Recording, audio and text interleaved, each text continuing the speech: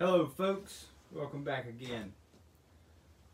Part 2, does the devil make us do it?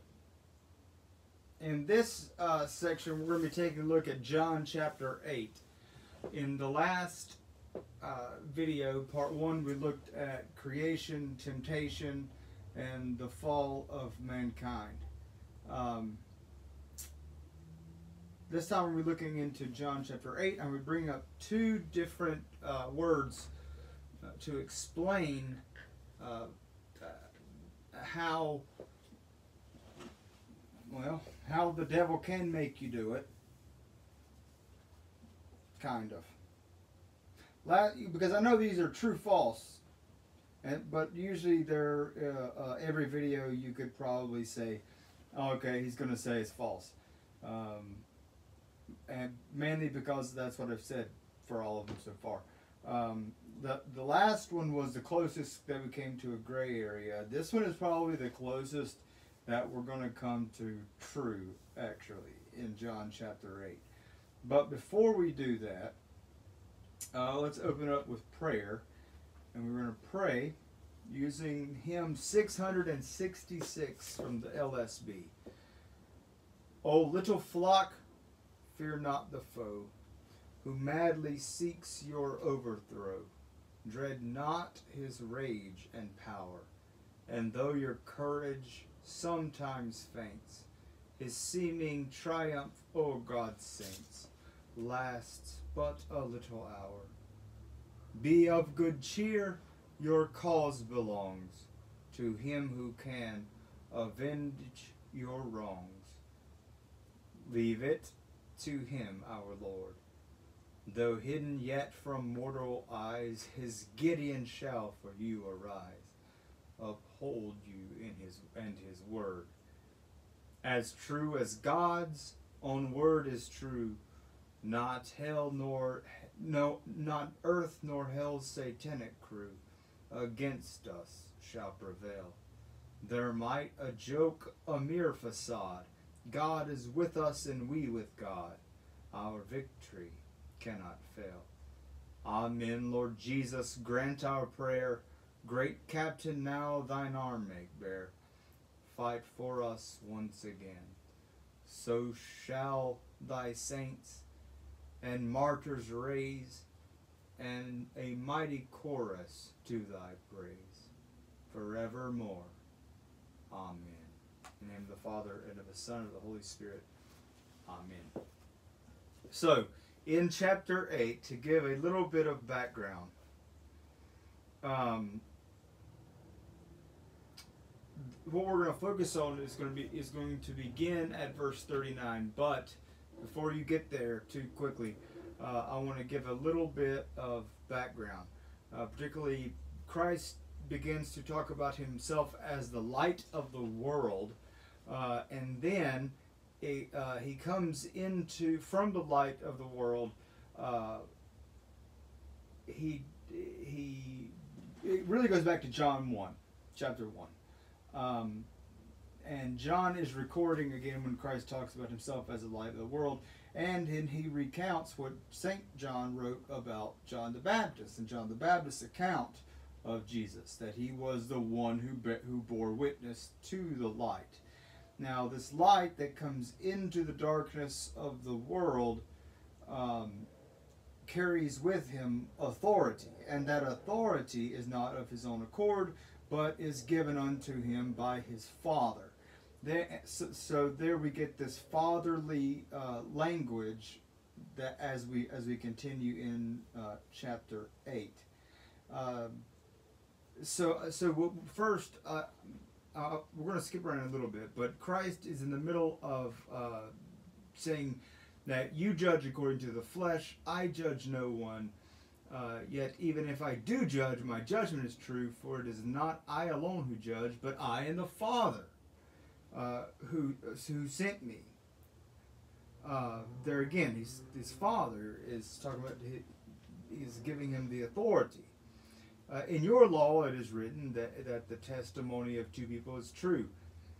I am one who bears witness about myself. The Father who sent me bears witness about me. Again, the Father language. What the Father does is he hands over the authority to his Son to do with as the Son will do. He takes that authority to the cross to be crucified and raised. He takes that authority and he forgives in his name, and he baptizes in his name, and he communes with his own body and blood. He takes that authority and he becomes the key that unlocks our binds. And we're going to get there also. There's a lot of ground to cover here. They said to him, therefore, "Where is your Father?" Jesus answered simply, "You neither know me nor my Father. If you knew me, you would know my Father also." So that statement right there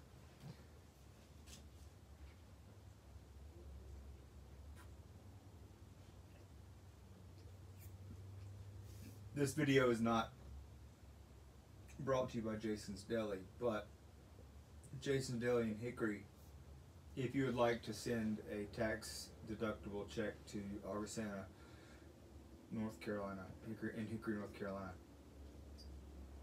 it would be much appreciated. Product placement.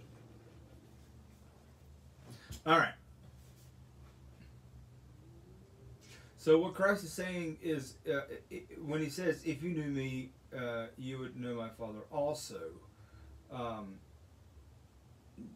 that's separate. That is truly separating the sheep and the goats.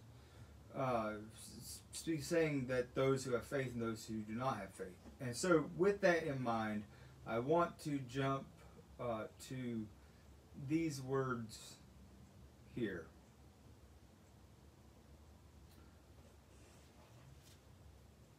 So they said to him, "Who are you?" Jesus said to them, "Just what I have been telling you from the beginning."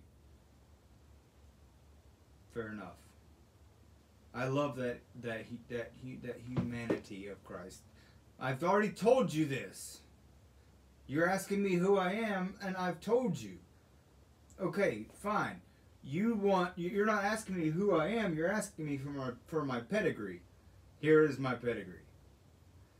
Well, he ends up telling them, I have much to say about you, and much to judge. But he who sent me is true, and I declare to the world what I have heard from him. They did not understand that he had been speaking to them about the Father, even though we just said. Anyway, when you have lifted up the Son of Man, then you will know that I am he, and that I do nothing on my own authority, but speak just as the Father taught me. And he who sent me is with me. He has not left me alone, for I always do the things that are pleasing to him. So right there, we see that authority of the Father being given to the Son. I do nothing of my own authority, but by the authority that the Father has given unto me. That is the authority that I have. The authority given from the Father to the Son. And post-crucifixion resurrection in Matthew chapter 28, he comes back and he says, all authority on heaven and on earth has been given unto me after the sacrifice. And I say to you then, with that authority, go therefore, baptize all Gentiles, all nations, and teach them to observe all things. And remember, with this authority, I am with you always, even to the end of the age. So that's what Christ does with that authority. Now, Jesus says to the Jews who had believed in him, if you abide in my word, you are truly my disciples, and you will know the truth, and the truth will set you free. Jesus is not quoting Martin Luther King Jr. Jesus said this first. But this is often, of course, quoted, the truth will set you free. Well, the Jews during this particular time, when Christ said, you will know the truth and the truth will set you free, the Jews did not get on social media and start memeing these inspirational quotes. All right? There were no posters with freedom and a picture of an eagle and the truth will set you free in your cubicle being illuminated by the fluorescence. There was none of that. The Jews, in fact, said rebuffed against Jesus and said, "What do you mean we could be free? We can't be. Or what do you mean that you can set us free? How can the truth set us free when we're not enslaved? You see, we can't be set free if we're already free. We are the children of Abraham. We have never been enslaved. You can't free a free guy. Try it sometime. Walk up to someone on the side of the road and say, I, by my authority, free you, and see what happens in the United States of America. He will, depending on who it is, I suppose, look at you very strange. Because to him, he is a free man. In America, he is free. I am the son. We are the children of Uncle Sam. How can you say that we are a slave to anyone? You get it. We are the offspring of Abraham. We have never been a slave to anyone. How is it then that you can say, you will become free? And Jesus answered them, Amen, amen, I say to you, everyone who commits sin is a slave to sin. The slave does not remain in the house forever. The son remains forever. So if the son sets you free, you will be free indeed. I know that you are offspring of Abraham, yet you seek to kill me because my word finds no place in you. Boom! Separation of the of sheep from the goats. The word is not in you. Therefore, if the word is not in you, you do not have my word. If you do not have my word, you do not have the blessing of the authority that has been given to the Son by the Father. Therefore, I know that you are the offspring of Abraham, yet you seek to kill me because my word finds no place in you. I speak of what I have seen with my father, and you do what you have heard from your father. So Christ has not told them who their father is, but he speaks of his father as greater than Abraham. This obviously would be unsettling to the Jews who at this point had memorized Father Abraham had many sons, and many sons had Father Abraham. They had already committed all of that to memory, and so to think of someone greater than Father Abraham is just unthinkable. So they want to know, or they don't want to know. Actually, they yell out. They answer him, Abraham is our father. And Jesus said to them, oh yeah? Oh, that's not in here. Sorry. Oh yeah? If you were Abraham's children, you would be doing works Abraham did. But now you seek to kill me, a man who has told you the truth that I heard from God. This is not what Abraham did. What you are doing the works your father did. They said to him, we were not born of sexual immorality. We have one Father, even God. God said to them, if God were your Father, you would love me, for I came from God, and I am here. I came not of my own accord, but he sent me. again, you see the authoritarian understanding of Father and Son.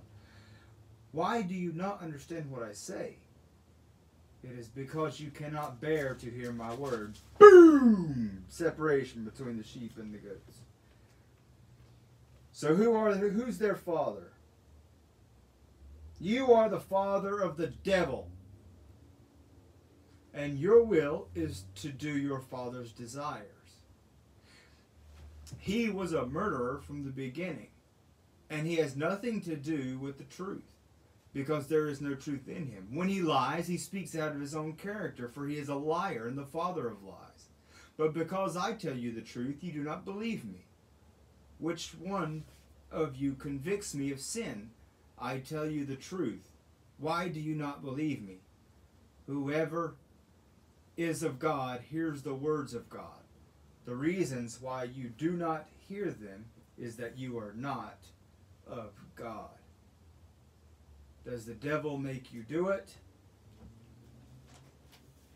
True or false? Let's back it up with the question. Who is your father? If your father is the father that sent Christ in your stead to atone for your sins on the cross, to be raised again, and everything that I just said about authority, then you will speak along. You will invoke and the Father and the Son and the Holy Spirit, and by doing so and by your faith, you will incantationally speak and believe the word of truth. Those are the two words that I wanted to bring up. That I learned by studying the book of Harry Potter. They're not in the book particularly, but they're in the research of the book. But they're actually older words, church words, ecclesial words, incantational and invocational. Now, most of us know invocational. To invoke someone is to basically to turn their face towards you. The invocation. In the name of the Father, and of the Son, and of the Holy Spirit. Amen. Tracing the baptismal markings upon your forehead. Incantational, in the liturgy would be when we get to the introit, the psalmody, where we chant together. Incantationally, we are in harmony with one another. Therefore, when God is invoked in baptism, our lives are lived incantationally by faith, according to the will of God. The opposite is true for Satan. If Satan is your father, if you reject Christ and his faith, Christ and his faith given, then you have given yourself over to Satan. There is no middle ground. You must be a slave. You are either a slave to sin and Satan, or you are a slave to the gospel, which actually frees you. But no man is free to his own accord. You are either as Bob Dylan would later put it, it might be the devil or it might be the Lord, but you're going to have to serve somebody. So there is no middle ground there. Well, just as the invocational and incantational understanding of the triune God lives out in the life of a Christian, so the understanding of invocational and incantational evil works through Satan, his demons, and his evil deeds. Those who speak of their father, who is Satan, does so invocationally, calling upon their father to speak on his, and they speak on his behalf. They willingly give themselves over to speak incantationally, in harmony with Satan. Now this, see, the thing about it is, though, the answer to this is yes, the devil does make you do it. True. It's true. But it's not as simple as you're walking down the street, ho-hum, and then you're sacrificing people on Main Street in the middle of a bloody pentagram. But giving yourself over to your father, the devil, and desiring his will and his ways, your life will live incantationally or in harmony with him. That is, that you will lie, love the lies, live in the lies, and will continue to spread the lies to the honor of your father, the father of lies.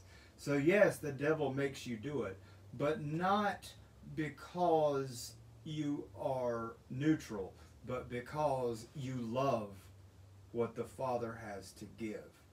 If the Father is if your father is of the devil, then you hate the will of God the Father. You hate the incantational life of a Christian that lives incantationally in faith. You love the darkness. You hide from the light, and you live incantationally with Satan, gladly giving yourself over. And I'm not just talking about satanic worship. I mean nihilism. The fact that nothing matters and nothing, once you die, nothing exists. The kind of guys you don't want to hang out with.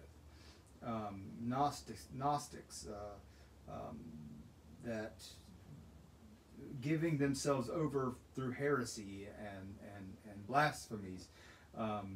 Atheists who believe that God does not exist gladly give themselves over to Satan by immersing themselves in the lie of atheism and dwelling in that pool of atheism. If you dwell in that pool long enough, your body reacts, and your fingers become pruned in the evil, and you react to the water, you react to the Father, you react to the will of Him. So Satan makes you do it, but he makes you do it insofar as you love to do it, and you desire to do the will of your Father. On the flip side of that, this is the biggest plug for infant baptism.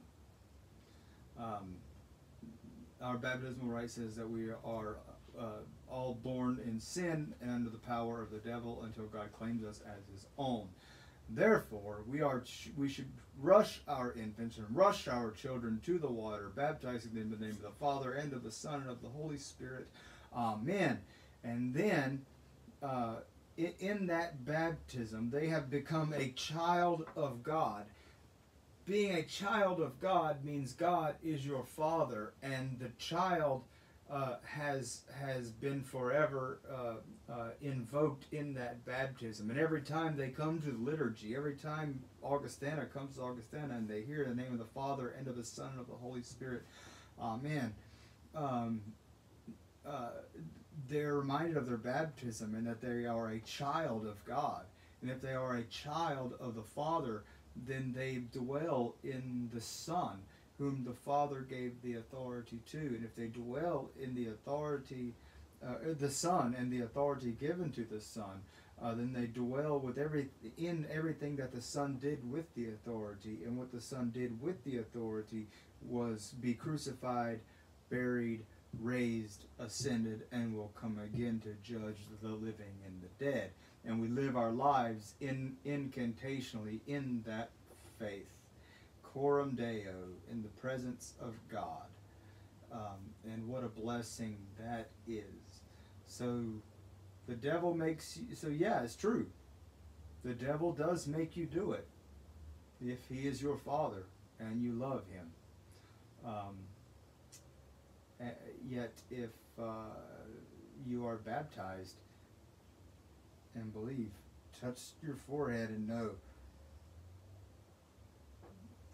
that it is God who lives in you. As you sin, repent, and like the prodigal son, the Father runs to you, receives you, come into the embrace of your master. Well done, good and faithful servant. As we close, I would like to close with a little prayer. In the name of the Father, and of the Son, and of the Holy Spirit. Amen.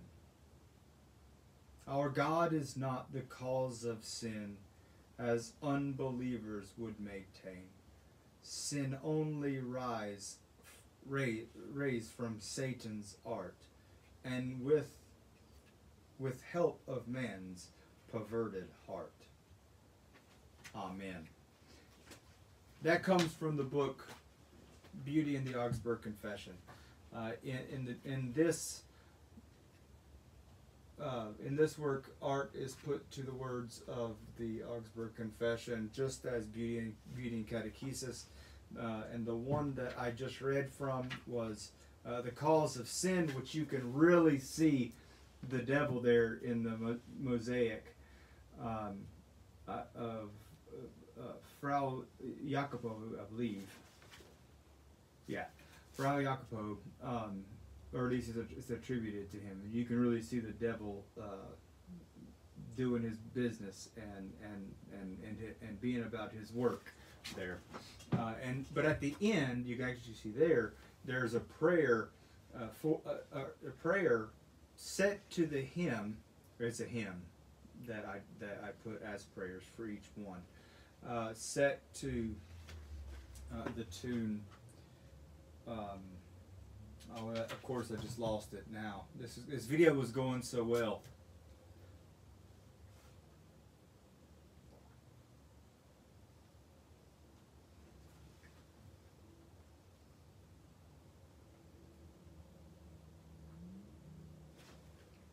Jason's Deli, right off of 70. Our God is not the cause of sin, as unbelievers would maintain. Sins only rise from Satan's art, with help of man's perverted heart.